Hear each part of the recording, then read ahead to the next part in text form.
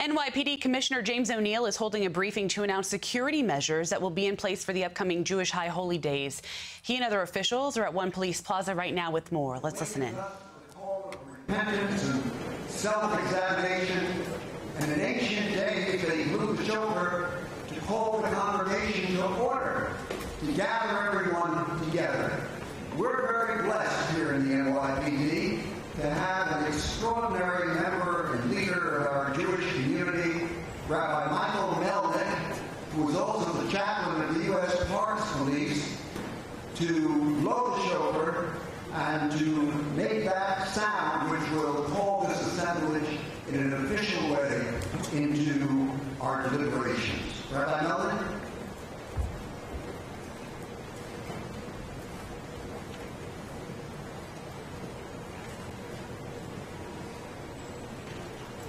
Thank you, Rabbi. Good morning, ladies and gentlemen.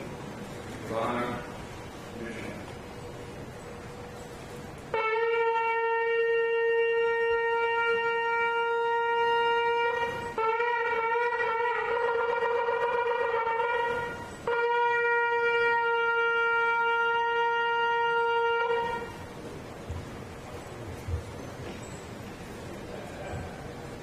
Rabbi Melnick, last year I thought that the sound of your shofar resembled the timbre of Louis Armstrong. But I think that in the last 12 months there's a little bit of Wynton Marsalis that has creeped into the process. I hope that all of you over the last couple of months have been able to see the Yiddish version of Fiddler on the Roof. It's really magnificent. To me, the most meaningful scene in that great play is always near the end, where Tevye, the dairyman, is forced to leave his native village of Anateca, and he lifts his eyes heavenward, and he says wistfully to God, "So this is what it means to be chosen." Next time, Creator of the universe, do me a favor and choose somebody else. The Jews in the audience usually laugh at that line because it rings so true. For 2,000 years, Jews have wandered over the face of the universe until the establishment of the State of Israel. Thank God, so many Jews found their way to the United States of America. Every Jew ought to sing a song of love and thanksgiving to this country every day.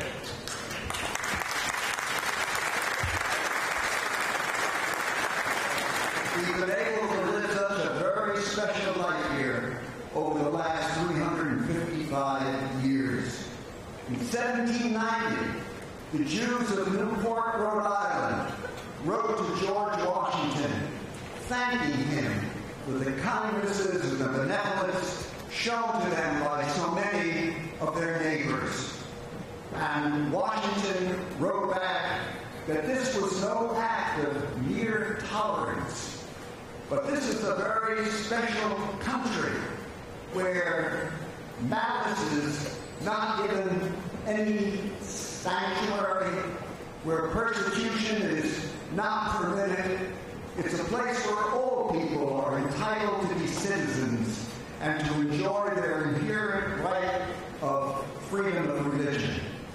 Unfortunately, those freedoms have come recently under assault, as manifested in the terrible acceleration of domestic terrorism in this country.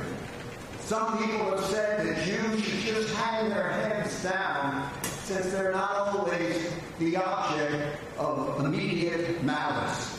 But a Jew has to be totally ignorant of Jewish history not to know that wherever bigotry runs rampant, Jews are next in line for persecution. And we Jews constantly have to be on our guard. And so many of these advocates of domestic terrorism believe in replacement therapy. That's the notion, that all immigration is part of a vast conspiracy to replace whites with people of color. And do you know who is behind this conspiracy? You know who. The marchers at Charlottesville, they shouted loud and clear, "Jews will not replace us." Well, clearly there's a cloud over this high holy day period as we march into the future and we concern ourselves with these acts of hatred. The FBI has indicated that there's been a sharp acceleration within each of the last 3 years of anti-Semitic incidents. The Anti-Defamation League has reported that within the last 10 months alone, there's been a steep upward spike of 57% in anti-Jewish occurrences. The arrival of the new year always is a time of mixed emotions, of fear, and of hope. The anxieties are especially intense this year, but so are our hopes. They're deeply felt because they are rooted in Jewish tradition, which maintains that the human species, for all its faults and weaknesses, nonetheless still has an aspiration to make this universe a better place in which to live. And those hopes are centered in the personality of Abraham, who is the number one biblical personality in our High Holy Day liturgy. Abraham actually is sacred to all of the great religions of the Western world. Whether you're Jewish, Catholic, Protestant, Greek Orthodox, or Muslim, Abraham is hailed as a progenitor of monotheism. And God promised Abraham that a great people would come forth from him who would provide an era of peace, justice, and love to all of humanity. And Abraham believed God, and he trusted that God would bring his promise to reality. And Abraham bequeathed to all of us a non-existent confidence in the future. A belief that even though the reality is very different from what we're confronting right now, things would change and things would get better if we worked towards it. And that became the byword of the Jewish people, who are to analyze what the wrongs are in our society right now, but to aim and work towards a better state of things. In a more practical way, the Jewish community of New York City feels very confident and cheerful as it confronts the Jewish New Year because of the backing of the New York City Police Department. Quite frankly, without the assistance of the mayor and the police commissioner and the men and women of this department, the beautiful words of the Declaration of Independence and the United States Constitution would just be beautiful words. But because, Mr. Mayor, Police Commissioner O'Neill, because of you and the men and women of this department, we know that this is a reality that all of us can rely upon and which will sustain us in the days ahead. Commissioner, I'd like to bring to your attention a man who once approached the famous sculptor Michelangelo. And he asked Michelangelo, how did you know that Moses was in the rock? And so we ask you, how did you know that the NYPD could become the most diverse police department in the world? How did you know that you could fulfill all of the normal domestic responsibilities that devolve upon any urban police agency in a meaningful and fulfilling way, and at the same time fulfill the national and international duties that devolve upon the NYPD, precisely because of the status of New York as the virtual capital of the world. And how did you know, Commissioner, that you could protect all of the groups that live in this city and insist upon absolute freedom and equality for all and still reach the highest standards of safety? And with all the demands on your time in order to keep up to date with the latest strategies and technologies in fighting crime and in fighting domestic terrorism and other forms of antisocial malice, how do you still manage to insist that this department live up to its greatest standards and also to the fundamental tenets of the American ethos? And that is the ultimate work of life, the sanctity of human character, and the freedom and equality of all groups, the redemptive potential of compassion, and the transformative power of love. Like Pericles, who 2,000 years ago said of Athens, "We do not imitate, we set a model for others." So the NYPD and New York City does not imitate. We set a model for others. No, I began with Fiddler on the Roof. Let me end with Fiddler on the Roof. You may remember that scene in which Tevye suddenly, unexpectedly, and uncharacteristically waxes romantic. And he asks his wife, Goldie, "Do you love me?" Goldie is taken aback by the question. Finally, she blurts out, "For 25 years, I've cooked your meals, I've washed your clothes, I've sewn your garments, I've raised your children, I've kept your home. Do I love you?"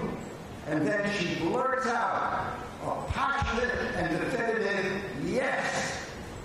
Well, there's another love affair in the city, and that's the love affair between the New York City Police Department and between its and with the Jewish community of this city. We don't often use romantic terms to describe it, but it's very real. And we're so thankful that that love affair is manifest not only in the season of the year, but all the time in the myriad deeds performed by our police officers to protect our rights and prerogatives as Jews, and also evident in the reciprocation provided by the Jewish community, in which we articulate our gratitude and our appreciation for all that this department gives to us and to all the people of this city. Ladies and gentlemen, let us pray that that love affair goes on for a long time to come. And may this be the year when the philosophy of Abraham, who did not live to see the fulfillment of all of his aspirations for mankind, becomes a reality, and people live according to the way God intended us to live. May the year 5780 be the year when all human beings find their way toward the realization of the promise of the psalmist, Hinei ma tovu ma'anim, shevet achim gam yachad. Behold how good and how pleasant it is when brothers and sisters dwell together in an atmosphere of harmony, unity, and love. Shana Tova U'Metuka, may all of you be inscribed and sealed for a good and healthy year.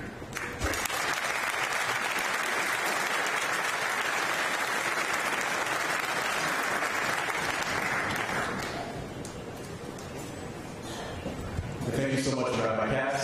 Ladies and gentlemen, it's now my honor to introduce the Mayor of the City of New York, the Honorable Bill de Blasio.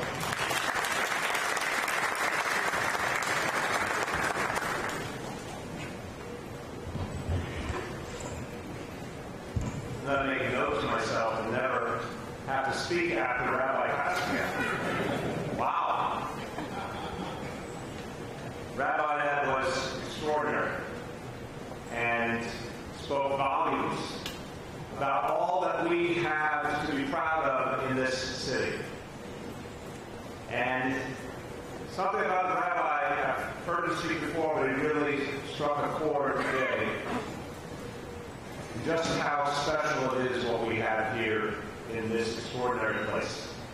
And I think as New Yorkers, sometimes we don't stop for a moment to take stock of how we do a really important thing for this country, for this world, of proving every day that people can get along, that people can live in mutual respect, that faiths and nationalities and ethnicities and languages do not have to divide, but actually can be the basis for a strong and unified society. So all these things happen every day in New York City, and they happen in large measure because our security is always provided and secured and guaranteed by the NYPD. So we have a lot to celebrate today, but I do want to ask you to take a moment just to thank Rabbi Cass for all he does and what he said to us today.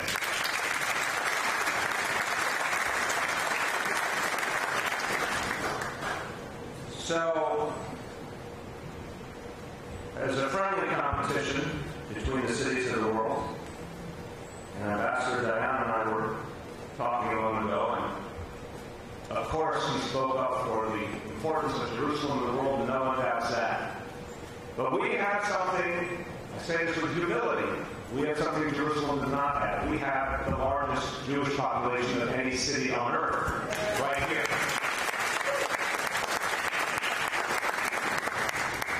And it's my obligation as mayor to ensure the Jewish community here is protected, not just at the high holy days, but every day of the year. And it is the same responsibility in NYPD as well. And I agree with Rabbi Cass. The NYPD understands and respects and loves the Jewish community, and it is reciprocated. And everyone understands the times we're living and the dangers we face. And every day the NYPD is there for the community and for every community. And that's a blessing. My obligation as mayor is to ensure that every step is taken to protect this community. Because this community is under attack. It's under attack in ways we haven't seen in quite a while. But Rabbi Cass reminds us the Jewish community has been subjected to discrimination and hatred and violence for millennia. And that makes it all the more important that we stay vigilant. And that's why we're gathered today. We're gathered today in solidarity. We're gathered today in vigilance to always show the community that we are on guard, but to remind anyone who would do a malicious act towards this community that we are watching and we will act and there will be consequences. We will not accept hatred in New York City.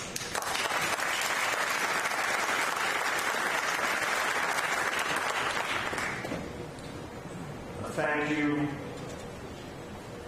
to all who are here today. Of course, you'll hear from Commissioner O'Neill, and you'll see another example of his extraordinary leadership in this department, which has brought police and community closer together across this city. And of course, I want to thank for his extraordinary work fighting hate crimes Deputy Inspector Mark Molinari.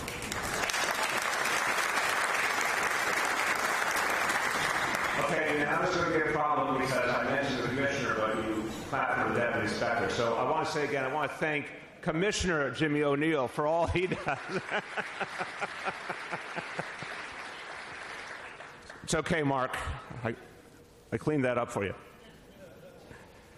Also from my administration, someone who has been working for years and years to bring our communities closer together with each other, and police and community closer together, our Commissioner for Community Affairs, Marco Carrion. Thank you. And a newcomer to our team who's doing such important work already to get to the root causes of these hate crimes, to stop them before they happen, to make sure we're there for anyone who, God forbid, is a victim. Let's thank the new Executive Director of the Office to Prevent Hate Crimes, Deborah Lauder. And again, a warm welcome to Ambassador Diane. Thank you for bringing here on behalf of the State of Israel.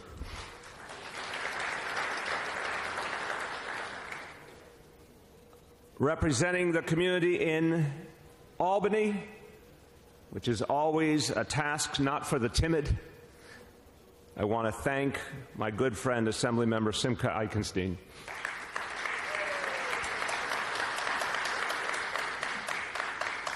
I want to also thank a great community leader who also is possessed of tremendous lung power, Rabbi Michael Melnick. Thank you.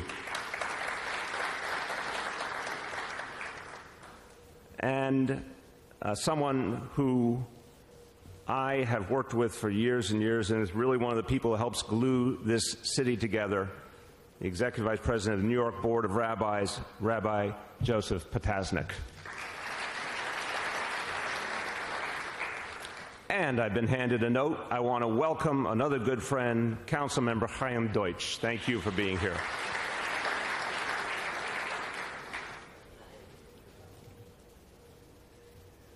So I want to pick up on what Rabbi Kass was saying. This resurgence of hate crimes, we have to understand its full meaning.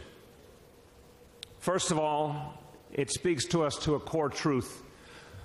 The world should have been revulsed by all that happened during the Holocaust, and we should have had a moment in human history where hatred directed at the Jewish people was once and for all banished from the earth, where people had learned a great lesson and would never go back. But I don't think any of us, when we really think about it, believe that anti-Semitism went away after 1945. It may have been submerged, it may have been quiet, but I always remind us that even many of the perpetrators of those horrid acts walked free after and kept their vile philosophy alive, waiting for a day where they could revive it. And unfortunately, that day has come. You see it in the white supremacy movement in this country, in the nativism that's regrown here. You see it all over Europe. And we have to be very blunt and honest about this.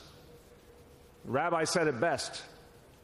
The white supremacy movement, the nativist movement, it is only a matter of time before it directs its hatred and its violence even more towards the Jewish community. And that's why we cannot tolerate these movements filled with hate. We have to understand what they are made of and why we must combat them at every turn. We saw a horrid, painful inkling of what some intend in the massacre at the Tree of Life Synagogue in Pittsburgh. We saw it in the shootings in Poway, California. We saw it even here in our own city. Now is the time to reject that white supremacy movement. Now is the time to reject nativism. Now is the time to protect this community and every community. Many of you, if I say one word, it will bring to your mind a clear historical lesson, and that word is Munich. That moment in the 1930s where the Holocaust might have been averted if Hitler was not appeased. We could not make that mistake with the white supremacists and the nativists and all that would do us harm. And I want to speak one other truth today, and law enforcement officials all over this nation know, because this movement is not new either. Sometimes it's called militias in different parts of this country. But oftentimes, a movement of hatred directed at different peoples in this country actually directs their greatest violence towards law enforcement. And that is absolutely unacceptable, and another reason why we cannot let that hatred spread to protect our officers who serve us.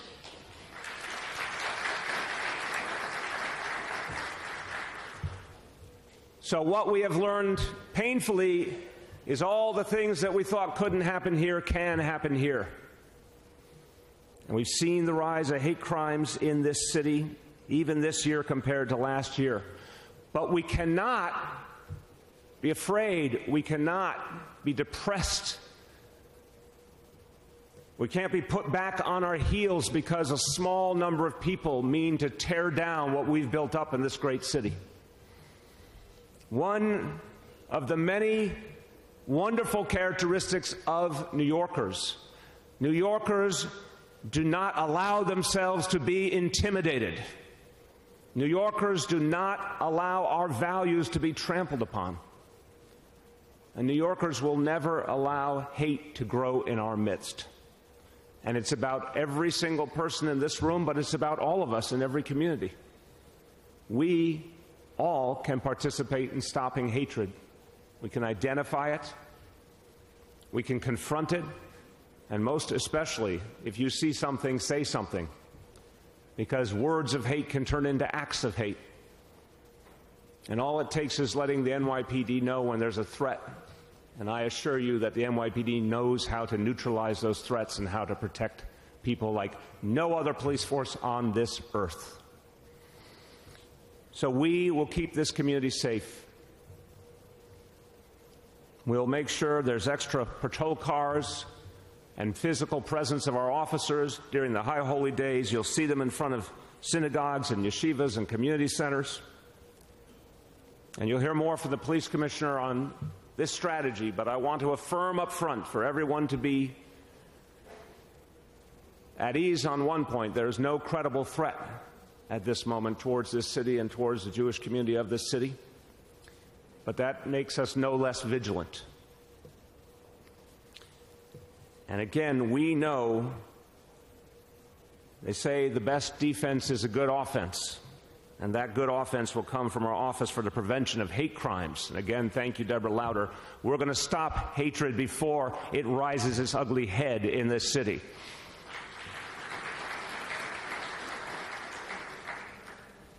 So everyone, I've told you what I believe are some important truths, some hard truths, but I don't say it with pessimism. Just like Rabbi Cass indicated that beautiful vignette about the letter from the Jewish community of Newport to George Washington and his response. This country learned long ago to favor our better angels, and that's what makes us strong, and that was what makes us great, and that's what makes us admired all over the world. I am optimistic that in this city we will meet this challenge. I'm optimistic that this city can prove that we can turn back the forces of hate. I'm optimistic that this city can continue to be a beacon to the world.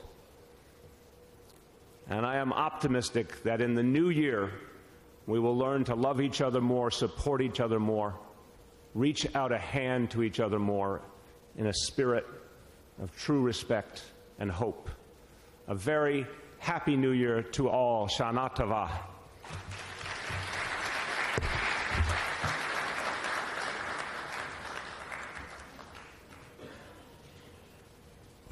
And thank you so much, Mayor de Blasio.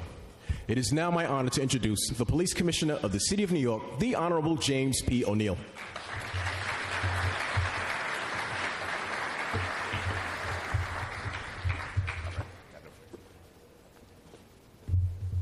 Thanks, Jamel. Welcome, everybody, to One Police Plaza.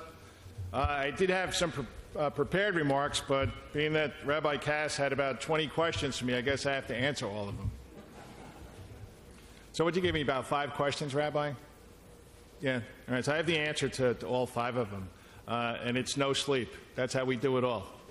Not just me, but all the executive staff, the 36,000 uniformed cops, and the 18,000 civilians.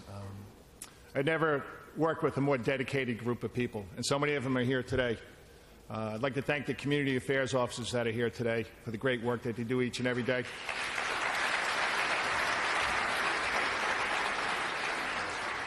I'd like to thank all the precinct commanders that are here today. They have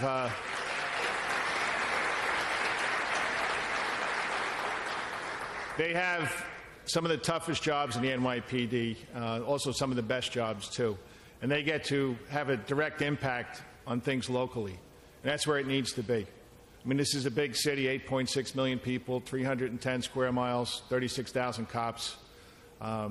We do our best to keep everybody safe. And the way we're going to continue to do that, make them even safer, is to make sure that at the precinct level, there's a connection. That's how it has to be. And that's how it's been working. You know, look at where we are in 2019 and contrast that to even 5 years ago or 10 or 15, 20, 30 years ago. The city's been transformed. It's been transformed by the men and women of the NYPD, our great partners in the FBI, the DEA, the ATF, the Marshal Service, and the Jewish community, and all 8.6 million New Yorkers. Now, we're in a good place in New York City, and I don't know if every other city in the United States enjoys it the way we do. And we do it because we work together. I mean, look who's here this morning. It's not only members of the Jewish faith. We have members of other faiths that are here. Look at them all. Can our chaplains please stand up and give them a huge round of applause, please?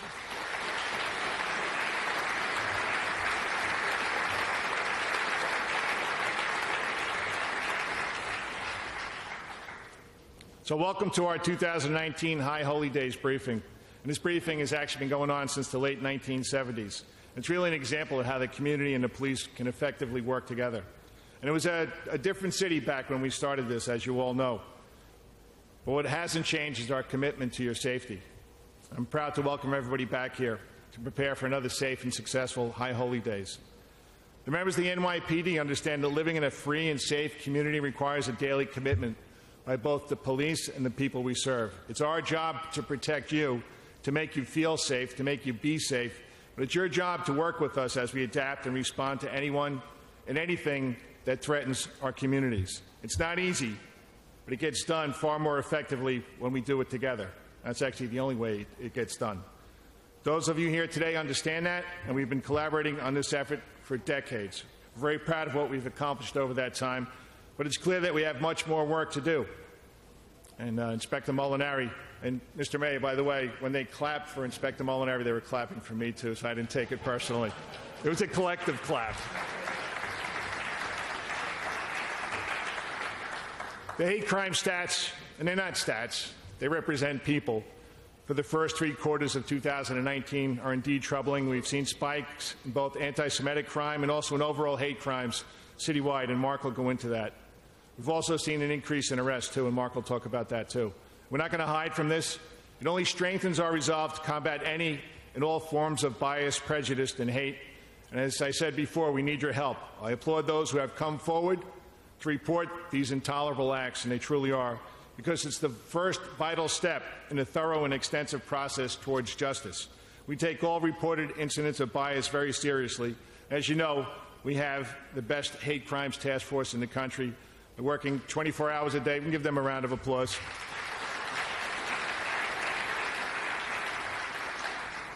They're working every day with our precinct cops, detective squads, clergy leaders, and more. And remember, this isn't a time for fear. It's a time for vigilance. It's vital that you keep an open dialogue with us here at the NYPD. And we've worked hard to make that easier for all New Yorkers since the inception of neighborhood policing. You have the community affairs officers that are out there each and every day. You have the NCOs, the steady sector cops, the precinct commanders, the XOs, all the platoon commanders, so many different people that you can talk to if you have an issue. Remember, public safety is a shared responsibility. It requires you to take ownership and keep an eye out in the neighborhoods where you live, where you work, and where you worship.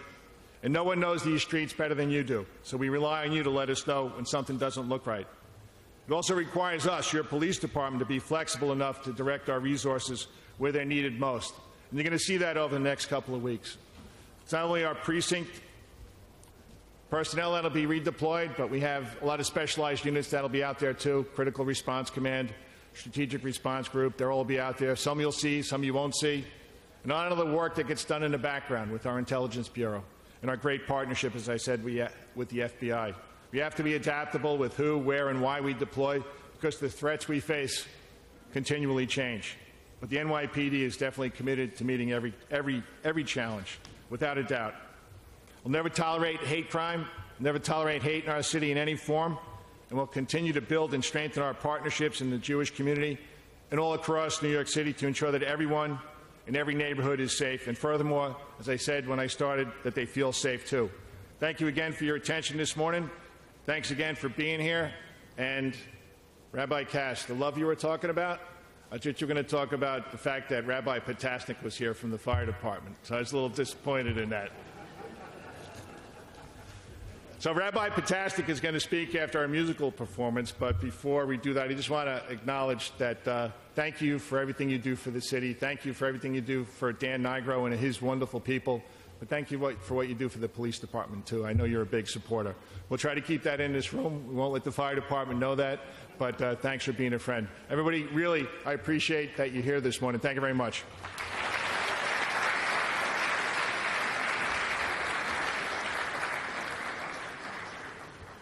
Thank you, Commissioner O'Neill. And now with the musical selection, ladies and gentlemen, please welcome the Shira Choir featuring Cantor Yoel Ausch. Well, we've been watching a special event at One Police Plaza ahead of the Jewish High Holy Days, and the NYPD discusses a plan for security measures that will be increased as we approach that because of the uptick of anti-Semitic crimes here in the city.